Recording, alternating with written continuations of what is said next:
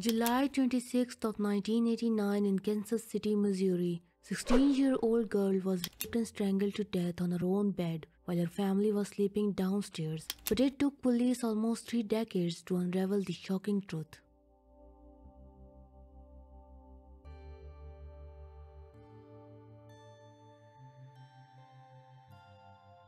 Fawn Marie Cox was born on 24th of March 1973 to John and Beverly Cox and was the eldest of their 3 daughters, followed by Amber and Felicia Cox.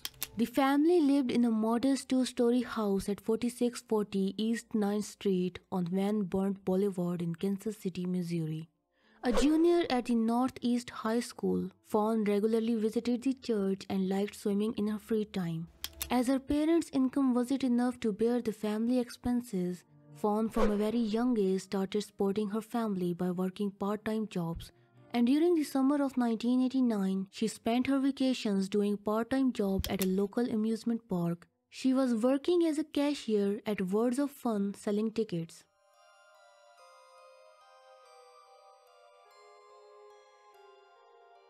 On Wednesday 26th of July 1989, Fawn, whose work shift ended at 10 p.m., was collected by her mother and sister in their car.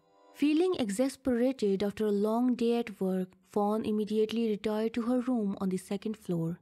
Due to it being a hot summer night, most of Cox's family members were sleeping on 1st floor as the only working AC unit was in John and Beverly's bedroom.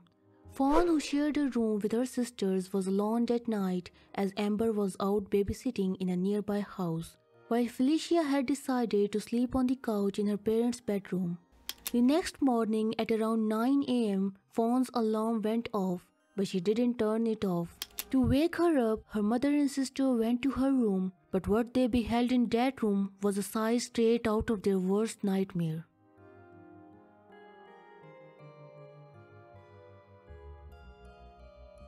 Upon discovering her inert body laying in bed, Fawn's mother and sister immediately called an ambulance. But at that point, it was too late to do anything, and the remains of Fawn Cox were sent to coroner office, who in his report mentioned her cause of death to be strangulation, as there were dark bruises around her neck. Fawn was also sexually defiled by her assailant. Authorities investigated the crime scene and came to the conclusion that it was the case of a robbery gone horribly wrong. According to police estimates, whoever broke into the house on the night of 26th of July had accessed it through the window of Fawn's room by using a trailer parked outside. Inside the room, police found small fibers of hair, traces of blood, and semen on her bed. These bits of evidence were preserved and were sent to the lab for further examination. Items missing from the room included radios, a Nintendo game console, and stereo recorder. Most of the items were found outside the house as they were thrown outside the window to be carried afterward, but the robbers left in a hurry. An old army cap was also retrieved from the room, and police thought that it was left by the assailants by mistake as it didn't belong to any of the Cox family.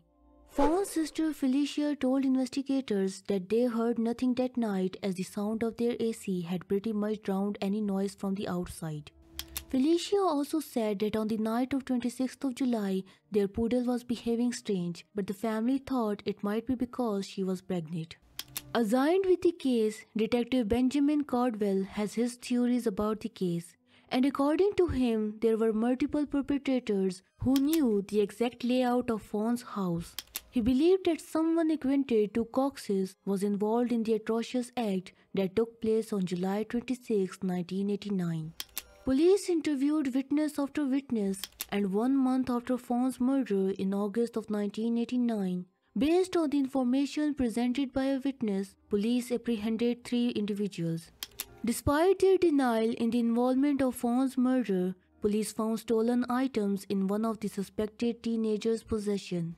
This was enough to charge them, but the eyewitness halted their cooperation with police. Moreover, the results from the hair, blood, and semen found on the crime scene didn't match with any of them. Even with all of this happening, authorities still managed one of the teenagers to confess that he indeed broke into Fawn's house with other teenagers to commit a robbery, but he later refused to cooperate with police, and this meant that his earlier confession wouldn't be used to prove anything. However, he spent 8 months in prison for those stolen items. With all these dead ends, the case of Fawn Cox became cold. But in year 2000, Kansas City Police Department, in an effort to decipher Fawn's killer's identity, uploaded a profile generated from the blood and semen samples collected from the crime scene to National Combined DNA Index system. The national database tried to find a match, but as there wasn't much data available at that time, it was thought that there was another man beside those 3 teenagers who was there that night, and he was the main culprit behind Fawn's murder. Fawn's sister Amber shares some startling details about her murder on a renowned website for unsolved mysteries, but her information didn't yield anything significant. In year 2018, Fawn's family urged police to use modern DNA techniques to solve this case, but their request was denied because police didn't have financial resources to do so. Detective Benjamin Cardwell said, "It would potentially take tens of thousands of dollars to sustain a genealogy program, money the department doesn't have." Fawn's family was undeterred in their belief that modern DNA technology had the key to solving this mystery, and they started raising money for it. They bought billboards and even appeared on media where they urged people to help them in their bout to finally get answers to the questions haunting them for decades. Monty Clark, a bus driver who had driven for Fawn's church, helped with fundraising. He spent past 3 decades trying to research the case himself. Everybody was close-knit and everybody was trying to figure out why. "You know who and why," he said. In 2019, 30 years after Fawn's death, the family erected a billboard offering $10,000 for any new lead which can lead them to the killer. In March of 2020, Amber, while speaking to a local TV network, said that she was deeply affected by what happened to her sister and was obsessed with her case. "I ended up in the hospital because I got so overwhelmed," said Amber. In middle of 2020, with the help of FBI, the samples were sent to Parabon Nano Labs, a pioneer company in DNA analysis, and within weeks, the case of Fawn Marie Cox was finally solved, and her family was proven right in their belief that DNA held key to solving it.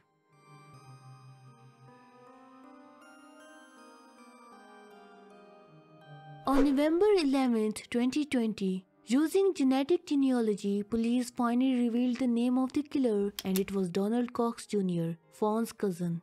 He was 21 at the time of Fawn's murder. Donald Cox Jr. was a troubled man and was constantly behind bars due to charges such as robbery and possession of illegal substances.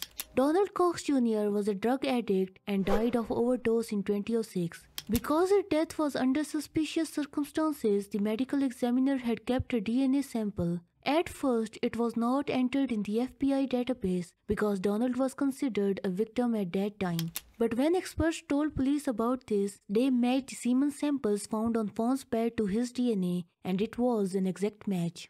Donald frequently visited Fawn's house and had an intimate knowledge of the house. That's why it was an easy task for him to enter the house.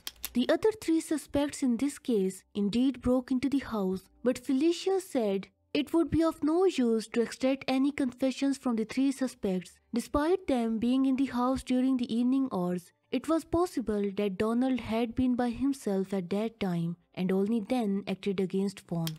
She also added that these 3 suspects had already paid for their behavior during the period in which Fawn's case was unsolved.